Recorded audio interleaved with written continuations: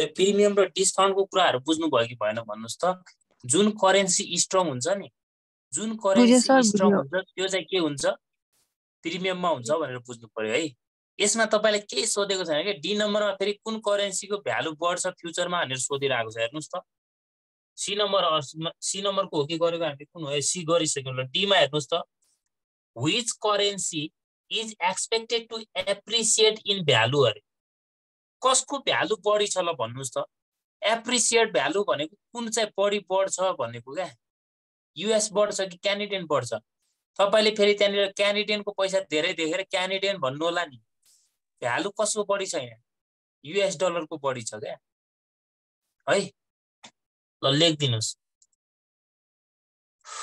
त्यही लेख्ने है यहाँ के लेख्ने भने US dollar is expected to appreciate in value in forward period भनेर लेख्ने फर फरवर्ड पिरियड ब्र्याकेटमा फेरि that is 1 unit of US dollar buy to need more Canadian dollar भनेर लेखिदिदा राम्रो फेरि ब्र्याकेट खोलेर ल लेख्नुस् त यहीको लेख्ने हो जस्ताको त्यस्तै लटरी लागेन त यो क्वेशन आएर तपाईलाई पनि आइदियो भने डी नम्बरमा US dollar is expected to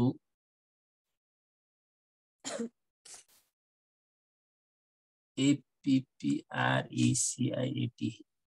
appreciate in value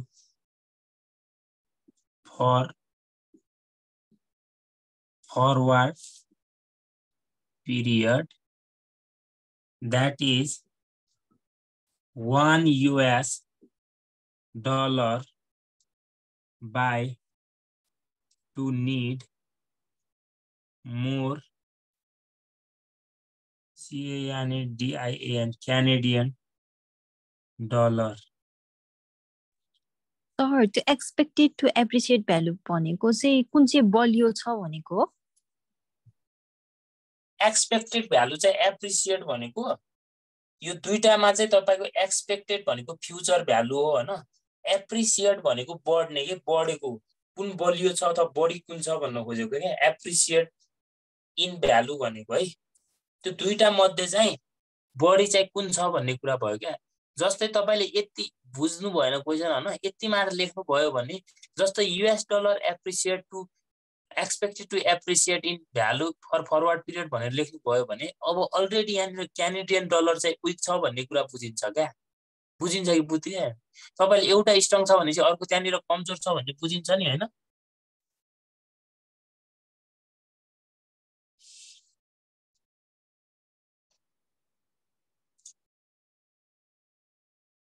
जस्तै एउटा क्लासमा 40 जना स्टुडेन्ट छ भन्यो 40 जना स्टुडेन्टमा 20 मेल भन्यो अनि अरु 20 के छ फिमेल छ भन्ने कुरा बुझिन्छ नि त भने जस्तै यहाँनिर के बुझ्नु पर्यो तपाईले पनि जस्तै हामीले डलरलाई चाहिँ के छ एप्रिसिएट भ्यालु हो भनेर भन्यौ भने बढेको भ्यालु हो भन्यौ भने अब घटेको अथवा कमजोर भनेको क्यानेडियन डलर भयो कि भएन भयो नि त हैन ई नम्बरको अब त्यहाँनिर क्रस एक्सचेन्ज रेट निकाल्ने suppose the Japanese yen exchange rate के भनेको छ 80 येन बराबर 1 डलर हुँदो रहेछ रे US dollar what is the cross term of Japanese yen per Canadian dollar भन्दियो के सोधेको लाग्यो ल भनिदिनुस् एउटा यहाँ हेर्नुस् त पर क्यानेडियन 1 क्यानेडियन डलर बराबर चाहिँ कति एन हुन्छ भनेर निकाल्न भनेको ई नम्बर ल हेर्नुस् ई नम्बरको मैले पुरै भ्यालु त गर्दिन यहाँनिर हेर्नुस् त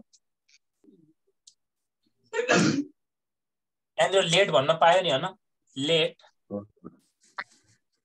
क्यानेडियनलाई मान्ने कि यहाँ हेर्नुस् है क्यानेडियन डलर 1 बराबर 100 एन मान्नु होला ल सजिलो हुन्छ है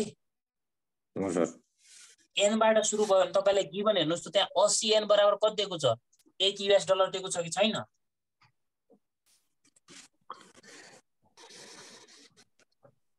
कति दिएको छ 80 एन बराबर 1 US डलर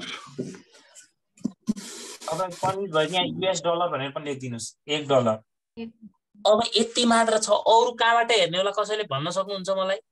अरु कुरा माथि दिएको छ नि त तपाईलाई। अघि के दिएको थियो हेर्नुस् त, टपमा गएर क्वेशनको टपमा गएर हेर्दिनुस्।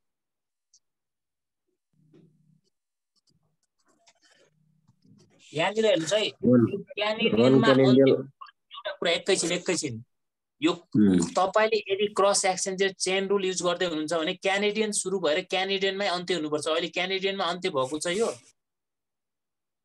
भएको छ कि छैन? सुशीला, यो क्यानेडियनमा अन्त्य भएको छ?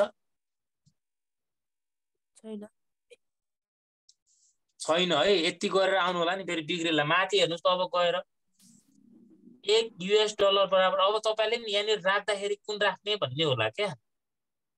माथिको तपाईले यता के राख्ने भने अब क्रस रेट निकाल्दै हुनुहुन्छ भने जहिले पनि स्पोर्ट रेटको राखिदिनु होला है। के को राख्ने अरे? स्पोर्ट रेट वाला राख्ने। $1 बराबर कति थियो हेर्नुस् त त्यहाँ? $1 1 बराबर कति थियो? 1.05 Canadian dollar. यहाँनिर चाहिँ कन्फ्युज हुन्छन् कि 1.05 फरवार्डको नराखिदिनु होला है। तपाईले क्रस एक्सचेन्ज रेटबाट आज निकाल्दै हुनुहुन्छ भने अब फ्युचरको राख्न पाइन्छ त? पाइँदैन क्या। फ्युचरको नराख्ने। युजिङ चेन रुल भन्नु सबैले गरिहाल्नुस्। युजिङ चेन रुल अब गर्न सकिन्छ होला नि त यसरी गर्ने। x * 1 * 1.05 बराबर 1 * 80 * 1 कति भयो त? x बराबर 80 डिवाइडेड 1.05। x बराबर कति आयो भन्नुस् त? 76.19 76.191 यो n हो कि हैन? 191 भनेको भयो। 1904 एक क्यानेडियन डलर बराबर कति हुँदो रहेछ?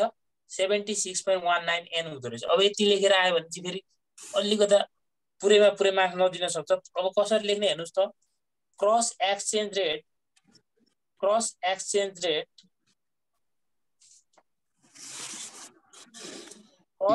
Rate between Japanese and per Canadian dollar.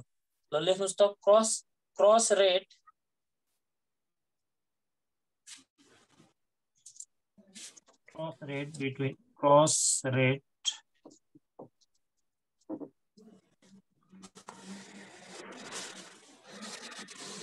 between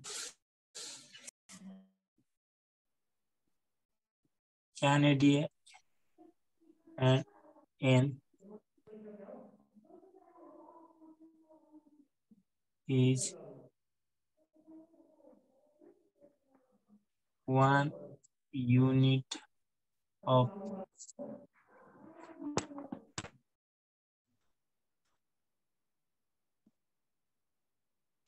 equals to 76.191 n भनेर लेख्न सकियो। अब माथिको यो नलेख्दा पनि हुन्छ, तपाईले सिधै यहाँबाट लेख्यो भने cross rate is 1 unit of यो क्यानेडियन एन्ड यो नलेखेर सिधै बिट्विन यतिसम्म यो नलेखेर पनि यहाँदेखि यति यो नलेखेर cross rate is 1 unit of Canadian dollar equals to 76.191 n हुन्छ भनेर लेखिदिनु भयो, भइहाल्यो है।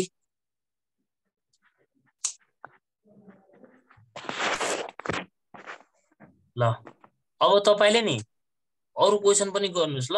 अब आज चाहिँ कति गर्नु भएको थिएन नगर्नेहरूलाई चाहिँ अब कतिवटा गर्नुस् भनेपछि 74 को गर्नुस्, 73 को गर्नुस्, 73 को 2-3 वटा क्वेशन छ, 71 को पनि गर्नुस् अनि 70 को पनि गर्नुस्।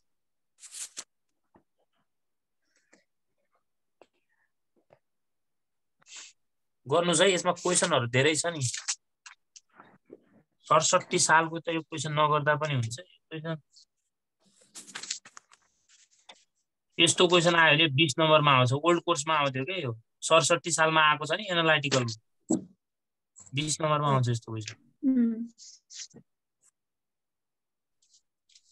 ल अब गर्नुस् है, प्र्याक्टिस गर्नुस्। एउटा दुईटा क्वेशन प्र्याक्टिस गर्नुस्।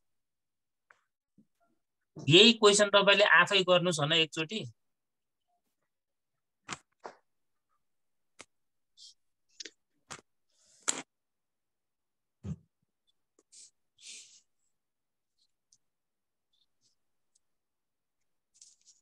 आज के हो? अब आज के गर्ने, यति गर्ने, यसको यति गर्ने, अनि 3:30 जोइन हुनुहोस् न ल। इन्भेस्टमेन्ट हैन हुन्छ। इन्भेस्टमेन्ट हुन्छ, अब 3:30 जोइन हुनुहोस् न। 3:30 टाइम भएन नि त, इन्भेस्टमेन्ट मात्र पढ्ने पनि हुनुहुन्छ के ल। 5-7 मिनट त हो नि अब, इन्ड गर्दा हुन्छ मिटिङ। कसैलाई के सर सोध्नु छ? एकदम